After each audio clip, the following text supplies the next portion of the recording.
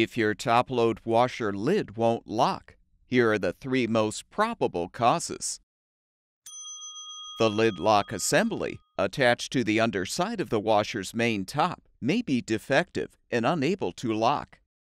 The entire assembly can be replaced to solve the problem. The lid strike, attached to the underside of the lid, may be broken. Since the strike is not repairable, you will need to replace it with a new one.